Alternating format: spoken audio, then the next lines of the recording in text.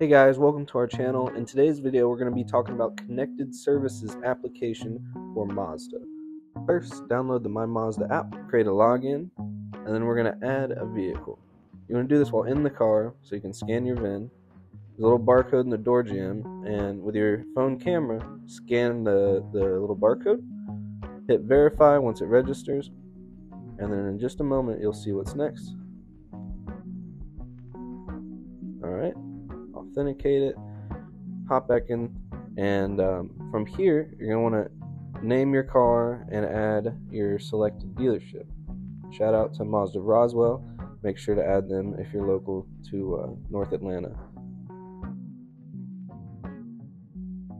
Enroll.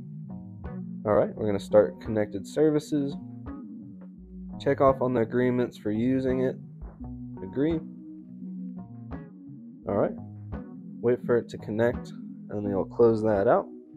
Alrighty, and then from there, you'll hit the enroll button on the next screen, a little white box in the center. Make sure the car is on, hit next, and then request the authorization code. And then on your car's screen, in just a second, you'll get a notification with the code.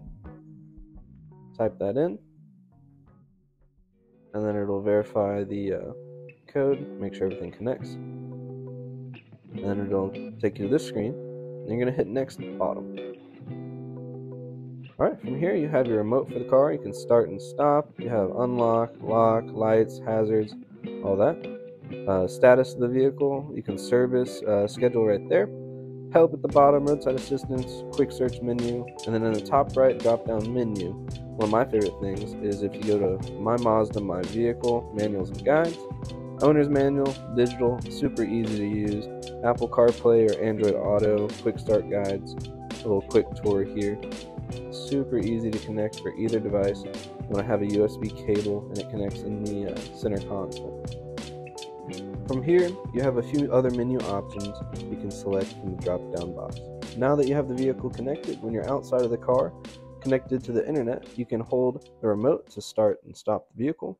You're going to send the request to the car, wait for it to connect. This can take up to 60 seconds.